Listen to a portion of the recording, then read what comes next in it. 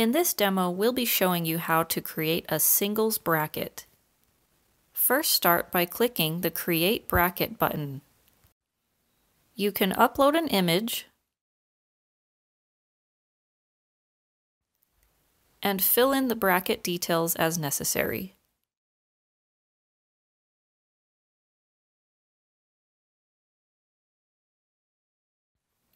We're going to leave the bracket type as standard, as this is a standard singles bracket. You can note the difference because teams brackets are notated with teams. Note that the bracket type also cannot be changed after you save it.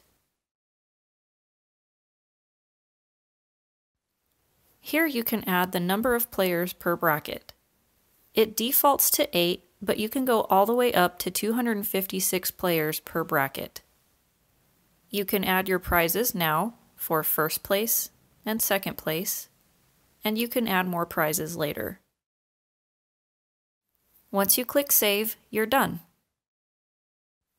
And here is your open bracket.